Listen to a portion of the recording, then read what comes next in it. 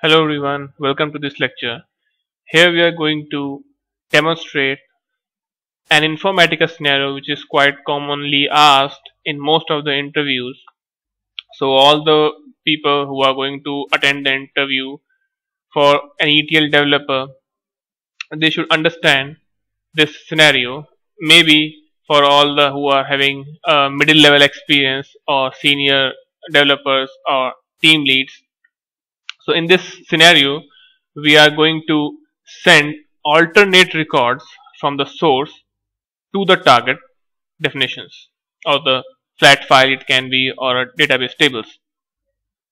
In other words, sometimes the interviewer can ask that I want to send the odd records into one table and the even records into another table. So either ways this question can be asked, and you may be asked to simply like demonstrate this scenario through a mapping on a piece of paper or something. So let's quickly see this and how we approach and what should be a thought process. Okay, so let's see a input file which I have. So here you see we have our file which is having 6 records. So it should something appear like A in one table and B in second table, and again C in one table and D in second table. So either ways you can interpret this like sending alternate records to like table 1, table 2, then table 1, then table 2, or you can say sending the odd records to table 1 and the even records to table 2. Now we will quickly jump and start making the mapping.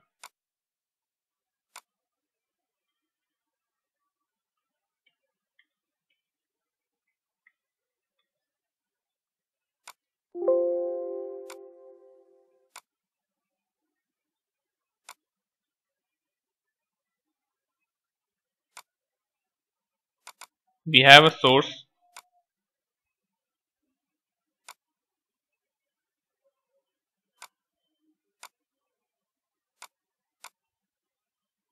and we have a target here. It's going to be a simple target having just one column in both of them.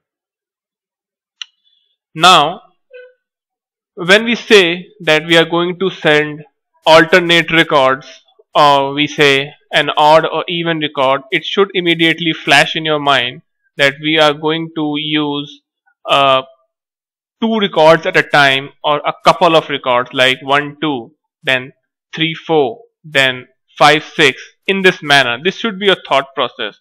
So in this case we should be using a sequence generator, and let's quickly check the properties. Everything looks good, and we need to start it by 1 because the numbering starts from 1 2 3 4 and so on. And now we need an expression transformation to calculate the odd and even records. So we will drag this next value here, we will drag our original fields here, and then we are going to calculate the logic. So if you remember the basic from your programming days where you used to like fetch alternate records, it simply means you are going to use a remainder, like divide the number by 2, and if the remainder is 0 it's an even record, and if it's not then it's an odd record.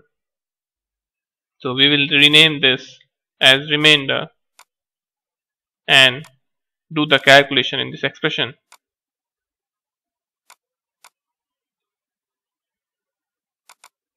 Now you see we are going to use mod function. What does mod do? Returns the remainder of m divided by a number n. So we are going to take the remainder of the next value, that is the sequence of the numbers we are going to use, 1 2 3 4. Okay, now here's a trick. Like sometimes the interviewer can ask you that I don't want that alternate record. I want every third record go into table 3, second record go into table 2, and first record go into table 1, or maybe further, like every fourth record in table 4, and so on. There are 4 different targets. So in this case, you can remember this, that the number of target tables is going to be the number which I'm going to divide, the number from which I'm going to find the remainder. Okay, but this will only help you to remember. I will say that you should focus on the core concept, but as of now, if you want to remember this, then you can simply learn it as the number of target tables, and this is going to be the same number. Okay, let's validate this. It's good.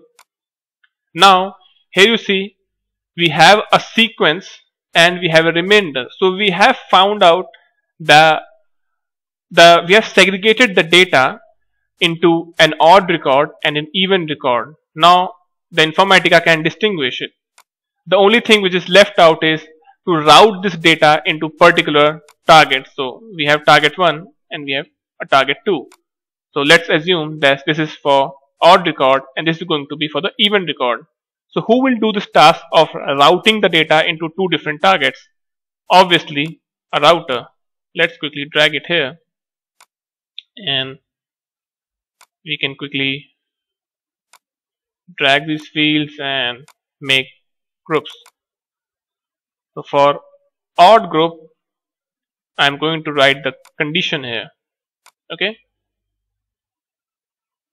just think what should be the condition. For all the odd records, if you divide by 2, if you divide a number by 2, the remainder should be 1, right? Let's validate this. It says remainder, there's some error. Let's quickly move back. It's because we have given remainder a string, so a string cannot be a number, right? So let's make this an integer. We will go here and now we will validate this. Oops, it's still not working. Let's see why.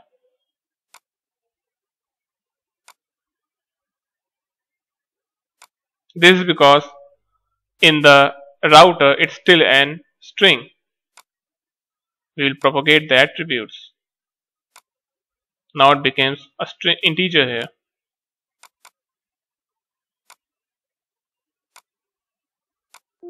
Now it works fine.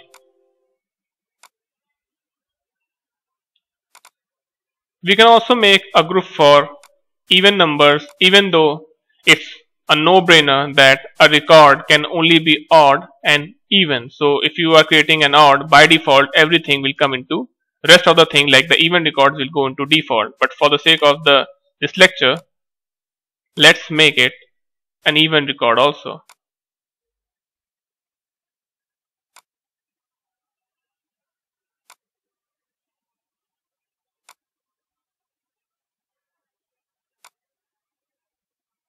Okay, so we will drag our fields here and here.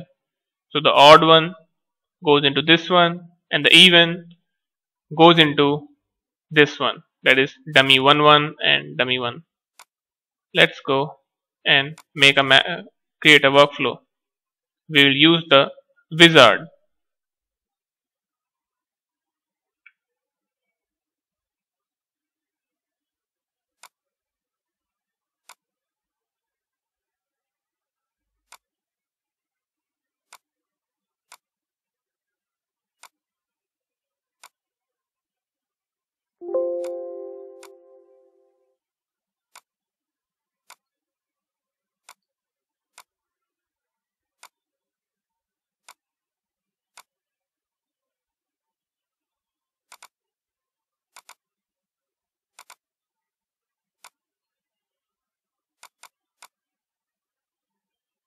Now we'll quickly make the changes at the session level.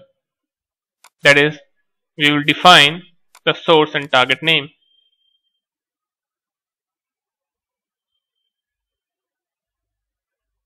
As the file is having only one column, so there is not much to do in the delimiter side. Even if it's CSV or something else, it won't create a problem.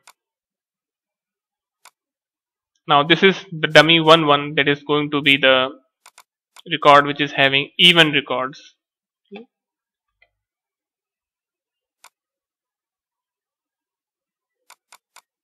This is going to have the odd records.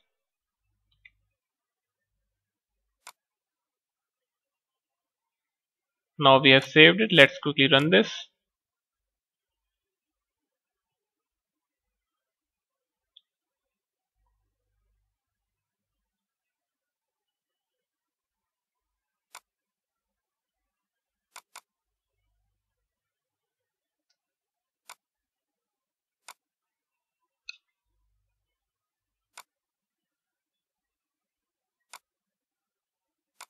Let's see.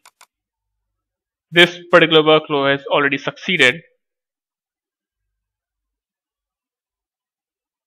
Okay, so let's go and check the target. Yes, it's created. Let's see. Yes, it works fine. If you see, let me open the source file also.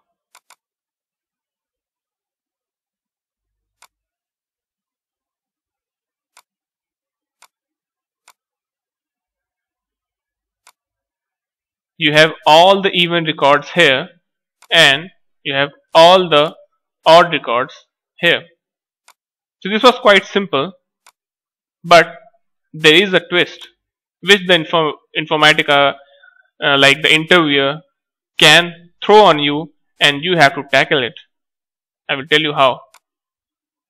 Let's delete these files. Okay, so this is the most common way in which generally the people who are going to for the interview, they answer, the candidates, they answer in this manner.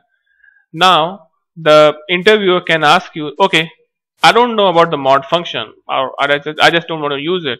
I want to extensively use the sequence generator. Okay, boom, this is gone. So you are left with the sequence generator. Now you have to think of some property how the sequence generator can help you. Remember this cycle property? What it does? It simply makes the cycle like 1, 2, 3, 4 and 5. Once it reaches 5, it again goes to 1, 2, 3, 4, 5. So once you define your current like the start value and increment, it reaches to that cycle and then it goes back again. So I will give the end value as 2. So how will the source data behave? Obviously something like this.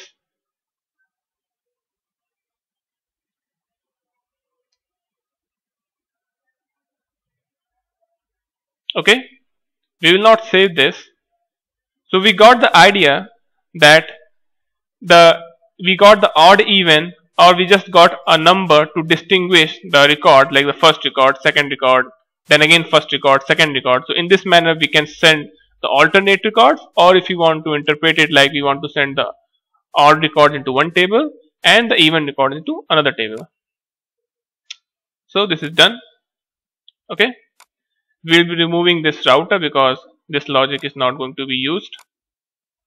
Now we will quickly combine the output from the sequence generator and the output from the source qualifier, that is our input row, and we don't have to do any calculations here.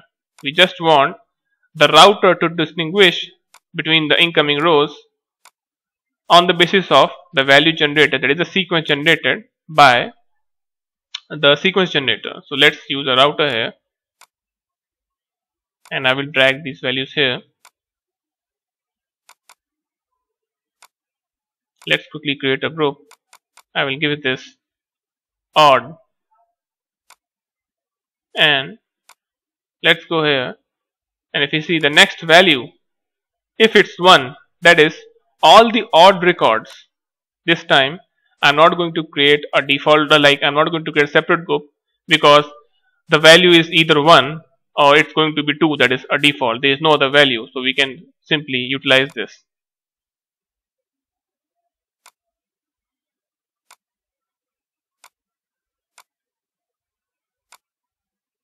Okay, let's drag this one, and the default value, as we did in the last, that is all the event records over here. We'll quickly save this. We'll go and refresh this mapping. Let's see, I don't think we have made any changes in the source. We see it's here, it's here, minutes. Okay, let's save this and run this.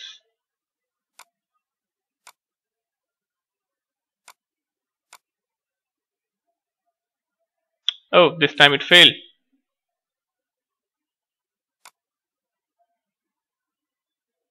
The sequence generator had reached its end value. Let's go here and see the properties.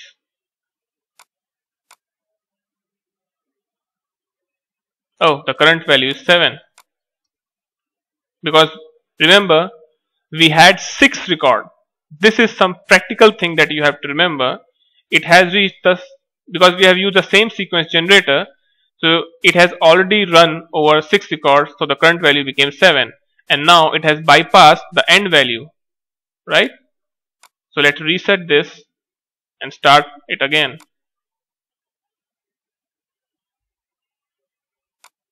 So let's use the reset option.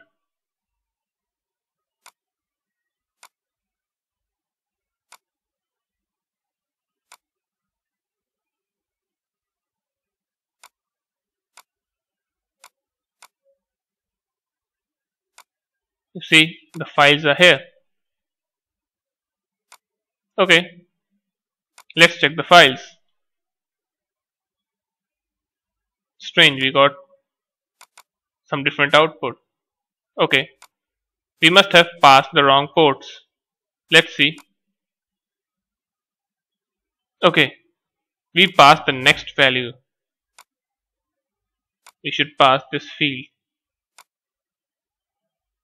Let's save this. Refresh the mapping and run it again. Let's delete this.